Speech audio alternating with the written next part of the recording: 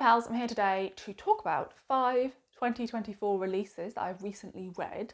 4 of these 5 books were on my summer TBR, which I will link above, and the 5th one was one of my most anticipated releases of the year. So yeah, a nice group of books that I was looking forward to reading to talk about. I didn't give any of these books less than like 3.5 stars, so I would recommend them all, but as usual I will rank them. So I'm going to start with the one I enjoyed the least and work my way up to the one I enjoyed the most, which was a 5-star read. Absolutely loved it. So yeah, I'm excited to talk about this group of books.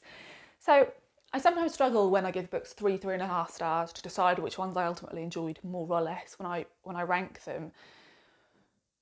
So I would put these first 2 books on maybe an even playing field, but kind of for different reasons. I'm going to talk about Levitation for Beginners first because I've just finished it. So it's the freshest in my mind, and that is by Swanna. So this is a book set in 1972. It is narrated from the perspective of a young girl called Deborah. She's 10 years old, and she lives rather unusually for the time with her single mother, who is quite a young mother. She's 29, and she lives alone with her mother because her father passed away when she was very young. She was the new girl at her school because they've only lived in this small village for a couple of years. But when the book opens, another new girl starts at the school called Sarah Jane. Sarah Jane is definitely from a more affluent background, and also she just seems to know a lot more than Deborah and the other girls do. And so this book is about how unsettled Deborah feels by Sarah Jane, how Sarah Jane really changes the dynamic in their very small village primary school. There's only like 6 girls in the class and 3 boys. And how all the girls start to mimic Sarah Jane and go along with what she says. She can be quite catty and say quite disparaging things about adults that she's clearly heard from other adults. And yeah, Deborah feels increasingly unsettled by her. And also a kind of side part of the narrative is that there is a young man who's 19 and working on a builder site locally, and he sort of sparks up a friendship with Deborah's mother, and that's something that Deborah's really embarrassed by. She thinks it's really odd that there's this young man coming around and having a chat with her mum and stuff, and she's trying to kind of keep this from people. Now, what you may be able to tell from my description is the book is fairly plotless. And so writing style wise and vibe wise, I loved this book. And it's one of those books I started and felt like it ended up being 5-star because the descriptions of the time period are amazing. I read my mum a section from the book that described like all the things that happened in the year of 1972, because my mum would have been 9 in 1972. And yeah, she really loved reminiscing and telling me like some of the things that were mentioned, I didn't know what they were, and she was telling me about them. Yeah, and I just thought it captured the time really well. I think it gave a real sense of how different life was for children in the 70s compared to, for example, the 90s when I grew up. And yeah, I really liked that sense. I also liked that she imbued the 1970s with this kind of sense of children perhaps not being as safe as they were in later decades, which is something I've discussed a lot with some of the older people in my life. That kind of how there was, for example, a lot of young girls were abducted in the 70s, a lot of adults were abused by men who were either family members or friends of the families, and that all kind of went unnoticed or willfully ignored by people in that in that era and before that. And so that's kind of a presence in the book. So yeah, so I really enjoyed the writing style and the vibe and all that, but barely anything happens. More stuff is revealed in the blurb than I'm telling you, but that stuff doesn't happen until the last 50 pages, so I don't think it should even be in the blurb. And the book is one where it does really leave you hanging, like there's a few threads that you think are going to build to something bigger, they don't really. So yeah, I really enjoyed the writing, the vibe, but I do think it feels a little bit half finished. And I'm not sure, I think I'd watch out for what this author brings out in future. The reason I'm a bit unsure if I'd read more books by her is because her last 5 or 6 books have been historical fiction books about the Queens of England, which is just not something I'm really interested in. And then she wrote a few contemporary fiction books before that have also got quite like negative reviews on Storygraph. So yeah, I'd probably look out to see what this author does in the future. But yeah, if you just like the sound of this time period and reading from a young girl's perspective, I think it's done really well. like as an adult reader, you know a lot more than Deborah. She hears a lot of things that she doesn't understand, and there's a lot of kind of humour in the book because of that, but also this kind of sense of unease, which I enjoyed. Then we have Spoiled Creatures by Amy Twigg. So I'm kind of sad to be talking about this book at this part of the video because I was so excited by the premise of this book. I thought it sounded amazing and thought it could be like, you know, a stand-up book of the year for me. And sadly, that isn't the case. And I'm left feeling with this book like I would keep an eye on what this author does in the future, but I wouldn't 100% pick up her next book. So the premise of this, which does sound excellent, is that it is set in the Kent Downs in a rural area. We meet this young woman in her late 20s, I think, called Iris, who has recently broken up with her boyfriend. She moved back home with her mum, and yeah, she's living this quite kind of lonely and unfulfilled life. One day, while walking a dog, her mum's dog, she bumps into this woman called Hazel, and she is aware that there is this women's commune kind of locally, and that Hazel is a member of this commune. And very quickly in the narrative, Iris joins this commune. She gives up all of her kind of possessions and her finances, and she goes to live in this commune in this rural area where all these women live. Some women don't live there and they just come and visit and work for the day. But yeah, they all kind of live off the land and they sell their produce in the local villages. And yeah, they live very differently. Certain things sort of become more natural because it's just all women living together in a way where I think sometimes we read or hear about communes and think that sounds kind of cool. Like, for example, if they're all tending to the vegetable plot and it's really hot, they just do it in their knickers because, well, we're all women and we all know what boobs look like and not really a big deal. That sounds quite nice and refreshing and not quite as sweaty as it would otherwise be. And when they share a bathroom, there's some bits that are described as kind of gross, but there's kind of, I was going to say like a niceness to the grossness. I don't know. I would feel more okay as a woman with living with other women's grossness than other men's grossness. Does that make sense? There's an element of it that feels kind of like they're all in solidarity with each other, which I like. Sort of going off topic here. This is me talking about an all-woman commune. So yeah, what the book says in the blurb is that Iris arrives. She thinks it's all going to be hunky-dory and lovely. But actually, there's this woman running the commune who very much has them all sort of under her power.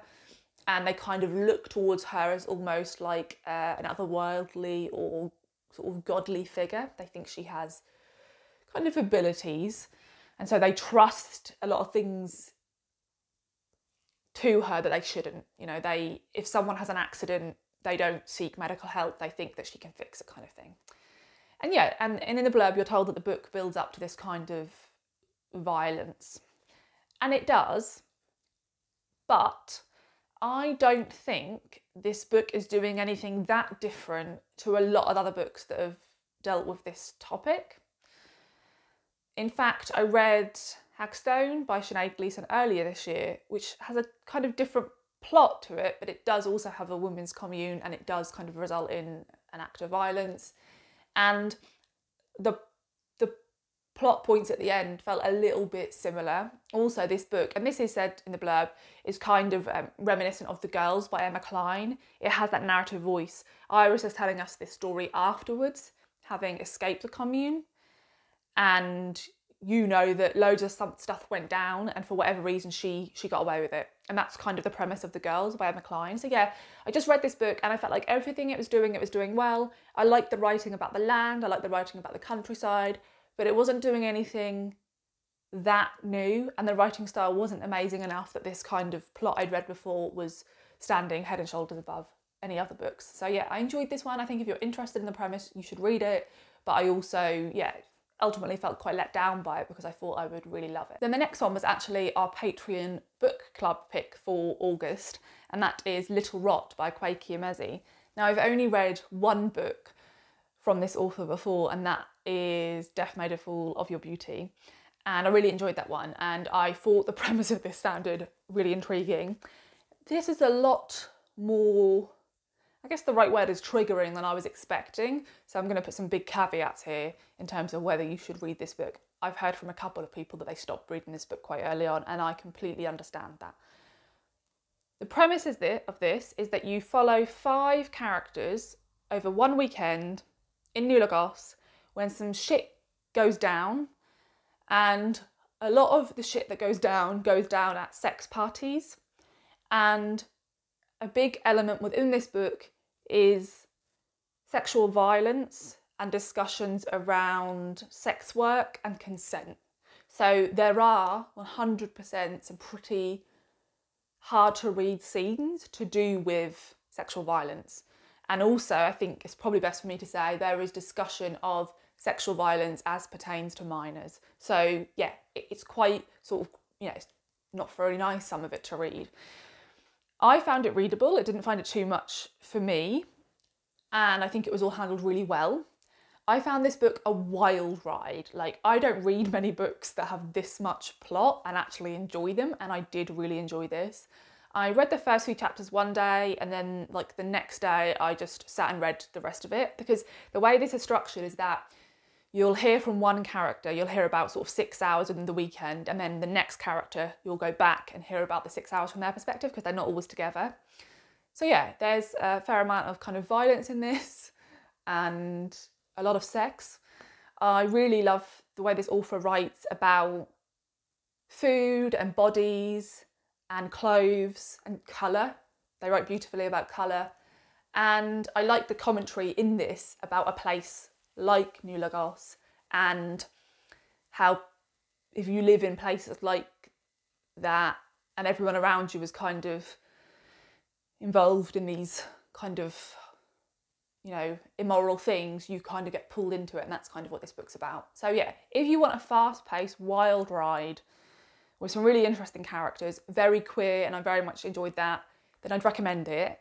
But consider the trigger warnings before you pick it up, because not an easy read. But I will definitely be going back and reading Akwaeke Emezi's previous books, and I'll continue to pre-order their books going forward, because again, I enjoyed this one. Then I listened on audio to Swanna in Love. That's written by Jennifer Bell and narrated by Sophie Amos. And the reason I mention the narrator is because I loved this book. I'm aware that a lot of people wouldn't love this book. I think it's sitting at like 3.70 or something on Storygraph, which isn't amazing. But for me, this really worked. But I do think that part of me really loving this book was that the narrator did an amazing job on audio. I feel like it added at least half a star to the experience for me. So I would highly recommend this on audio. I got it over on Everand, so it was just part of like my monthly payment. So yeah, would definitely recommend the audiobook. Now, before I talk about this book, I do want to say, and when I describe it, you're going to be like, but this book does give Mary Jane vibes by Jessica Anya Blau, which I listened to an audiobook last summer and also really enjoyed, even though I could see that there was it wasn't perfect. Every now and again, usually if I really love a book, I can't see much room for criticism with it, but every now and again, I love a book that I don't give 5 stars because I don't think it's a perfect book. I don't think it's done anything really new or exciting. But for whatever reason, I loved it. Like, I had a great time reading it. Maybe I should just give it 5 stars then. I don't know. How do you do your star ratings? And this was one of those. And it has Mary Jane vibes because it's all told from the perspective of a young girl. She's 14. And it's about this kind of one summer.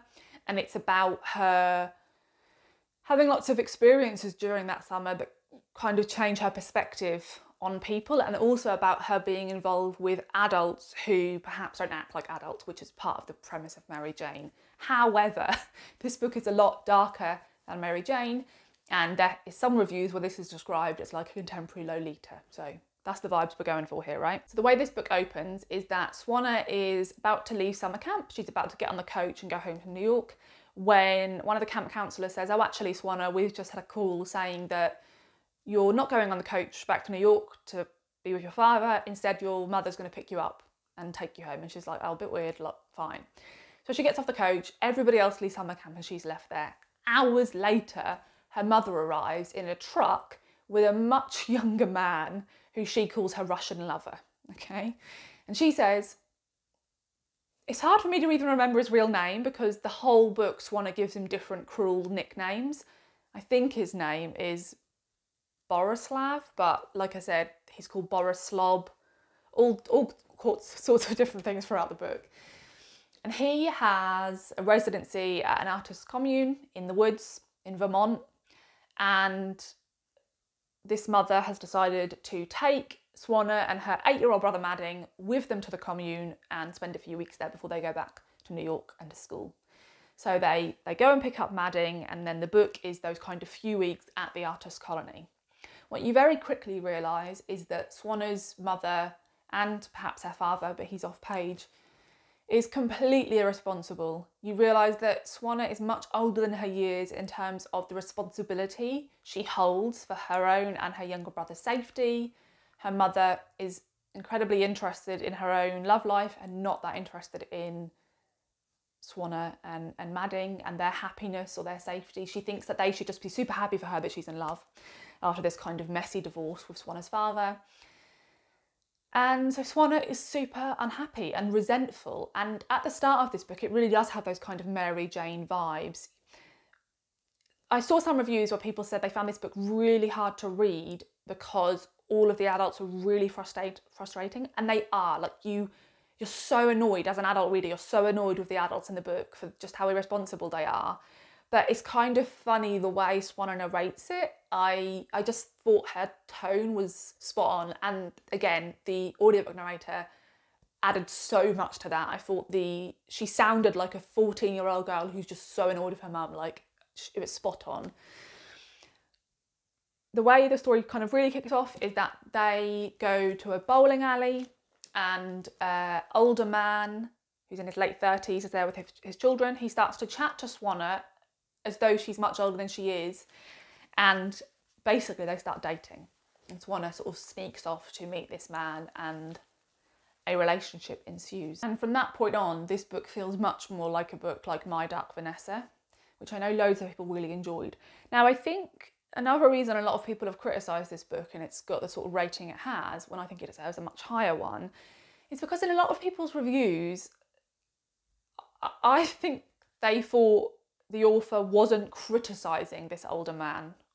They thought that the author wasn't saying how vile and wrong he was, and like, you know, it's illegal. He's having sex with a minor, and yeah, he's awful, he's abhorrent. The author doesn't write that on the page, but clearly you're supposed to think that. But I think some readers, a lot of readers, have read this book and thought, oh, this author's horrible writing this romance between this 14-year-old girl and this 37-year-old man, and it's disgusting. It's supposed to be disgusting.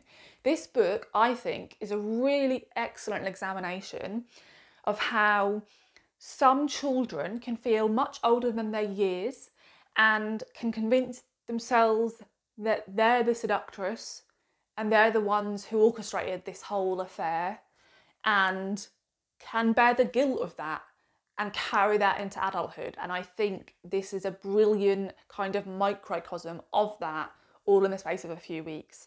And it feels super icky, but it feels very true to what that, you know, it feels very true to My Dark Vanessa has some really upsetting scenes, because there's points when Vanessa does feel like she's being coerced. That isn't the case with this book. This book is about what if it happened to somebody who at all points felt like they were having a great time, and how icky is it still? Like, of course. And yeah, so I just think the kind of pairing of like those Mary Jane, like summer teen kind of vibes, and the voice being spot on with this really tricky subject matter, I think were done really well. I think this type of book is always difficult to kind of end, but I think where the ending went was really good. So I loved this book.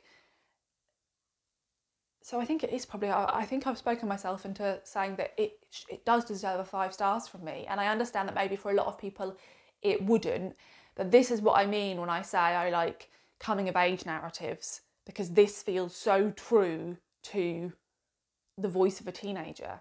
And like I said, the audiobook narrator really added to that. So yeah, if you like the sound of this one, I would highly recommend you give it a go. And then this is a bit of a weird one to end the video on, because I'm actually kind of dreading talking about this, which is odd because I love it and I gave it 5 stars. But it's a kind of unwieldy plot to talk about, but also I do feel a bit conflicted about this one. So I'll discuss that as part of my review, I guess. So that book is The Echoes by Evie Wyld. I have read all of Evie Wyld's previous books, and so I had this book on pre-order because I loved The Bass Rock and I loved her graphic memoir, Everything Is Teeth. Her other two novels I enjoyed, I didn't love, but I loved The Bass Rock enough to want to carry on following whatever she brought out next. And yeah, so I was super excited to read this book. This book is only around 200 pages, and so it's a very quick read. And when I explain the plot now, it's going to sound like there's way too much going on, but I will try my best. There are a couple, Max and Hannah, who I think are in their late 20s, early 30s, and Max dies. And the book opens with Max realising he's a ghost. And he's like, oh shit, like, I've come back as a ghost. Can't remember how I died, so I'd like to figure that out. And also, isn't this awful watching Hannah grieve for me? But what becomes really interesting is that Hannah was an incredibly guarded person. There was lots of stuff about her life, in particular her family life, that she never told Max. And in watching her alone afterwards, he knows more about her than he ever did before. And so the book is told both from Max's perspective, and he's always trapped in their flat, just watching Hannah. And his perspective is really funny, which sounds bizarre. He's a ghost, he's watching someone grieving for him, but he has this kind of wry sense of humour. She gets a cat, and he realises that the cat is kind of aware of his presence, and he's always trying to do things in the house to make Hannah know he's there, and he can never get them to work, like turning light switches on and off and stuff like that. He can never do it. But he realises that the cat knows he's there, and so he starts trying to like throw things towards the cat, and there's kind of this point when he's like, oh, you fucking idiot cat, like just acknowledge me. So it's quite kind of bizarre, but really funny. And then the rest of the narrative is Hannah's perspective, in large part focused on her childhood growing up in Australia, and then also the perspective of her mother, her father, her uncle, and a man who sold some land to their parents. The title, The Echoes, has various meanings. The area of land she lived on was known as the Echoes, and it has this horrific past of being what was a school for Aboriginal children that was stolen from their families, horrifically abused, robbed of their language, and basically never got to see their families again. And so that land is called the Echoes, which is where Hannah grew up. There's also kind of the echoes in that this is really a book about trauma and that echoing through the generations, which is why you see perspectives from people in these different generations. And there's also the echoes of Max as a ghost, kind of repeating his life, only ever able to do the things he did before when he was alive, right? And so, as I said, this is a book in large part about trauma. And so I want to highlight here that this book has a lot of quite difficult content about violence and child abuse and sexual assault. There's a lot crammed into these 220 pages. And it is a book you do read with kind of this mounting sense of dread. So it's crazy that it packs so much in, because you find out a lot about this family's history and the kind of different generations of this family. It never felt squashed into me though. It always felt like the right amount. It felt like we got to know these characters. This isn't a fast-paced book, but I felt like she did a really good job of telling you the right information about characters for you to get to know a lot of them as a person within like 20 pages. I think she'd be a really good short story writer. But the reason I say I'm uneasy about loving this one as much as I did is because after I read it, I knew the whole time, you know when you just know when you're reading a book and you just think, unless something goes completely wrong here, I'm loving this. Like, just everything about the writing, I just can't critique it. Like, I just think she's a brilliant writer. I loved all the sections in England in the flat. I loved all the kind of dinner parties they had with their friends and the evenings down the pub. I loved all the descriptions of the kind of family life and the coming of age narrative in Australia. Any character she was writing about, I was interested in hearing from them. I just thought it was all perfection. And also, having read all of her other books, I could really feel this is a book where it's very clear this is by the same author as her previous book. She's really interested in the same topics. She was somebody who had one Australian parent and one British parent and kind of grew up, you know, visiting back and forth. And yeah, and this has elements of her other novels within it. And this feels like that novel she's wanted to write, where she's kind of got to the point where she's kind of putting the jigsaw pieces together. So it just felt, yeah, like perfection. I just love her writing. I love the way she builds a novel. But yeah, sometimes when I finish a book, I'm like, oh, I really loved that, but I can't quite put my finger on what's so special about it. So when that happens, I go and read reviews, like by professional reviewers in like papers and stuff, right? And I read a lot of positive reviews, a couple by authors I really enjoyed. And I could, you know, like one was by Melissa Harrison, who wrote All Among the Barley, and I could understand why she would enjoy Evie Wyld's work. But I read a review, which I'll link down below, which tore this book to shreds, and basically said that this book is like a trauma narrative. It's a trauma dump. They said this author's just rehashing all the stuff she's written about trauma before. There's way too much crammed in here. Because of that, it's really kind of melodramatic and overblown and kind of offensive in how overt all the trauma is. And they referred to A Little Life by Hanya Yanagihara, which is a book I hate because of all those things. And they said they thought this book kind of sat in that camp. Now, I don't agree with that. That isn't what my reading of this book was. I felt like this read, because with A Little Life, and this isn't a review of that book, but I felt like it didn't, I felt like I could really see Hanya Yanagihara manipulate us as readers. I did think it was really overwrought, melodramatic, and it didn't feel true to me in that. It felt so overblown. This always felt true. This felt like a really honest portrayal of what would happen to a family if one person experiences some awful things and are never shown any kind of love or kindness, how they would carry that on to their children and so on and so forth.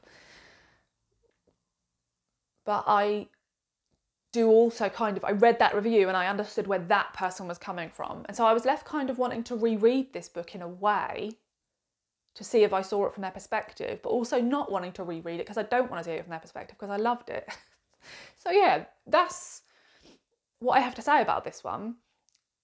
I had a wonderful experience with it and I really loved it. And on that, note, I would recommend it. But also I understand what this review is saying. So I don't know what that really means. But yeah, this book will make it to my favourite books of the year. I thought it was excellent. And again, we'll continue to pre-order what she writes. I'd reread this. And I will also say, I do think a large factor in this book being able to kind of hold the amount of trauma that it holds is that it's funny in kind of a very kind of British wry way, which I think really work with all the kind of sadness within it. And also it's very down to earth and kind of amongst the weeds of, like, there's this ongoing discussion about the fact that leading up to his death, Max was starting to ferment. He was trying to get into fermenting as a kind of household hobby. And there's all these kind of jokes about him burping the cabbages, and then after he dies, Hannah doesn't know what to do with all this fermented cabbage and stuff. It feels very... I like books that kind of live in that granular detail of the nitty-gritty of being in a relationship or living with somebody, the kind of small things about who's going to empty the bins and, oh, who bought that wine and that sort of thing. I think all of that, as well as the humour, really ground this book and mean that the trauma is bearable. So yeah, I loved it. But I would love to hear your thoughts on it. Even if they're negative, I would be interested to hear what you ultimately took away from this book. And yeah, that is everything I have to chat about today. It ended up being kind of fun to discuss in those last two because they're both books that I can kind of understand people not enjoying them. But yeah, I really did. And yeah, I think that's what, being a reader or being any type of consumer of an art form is, isn't it? We all just have these particular things that will work for us that might not work for others.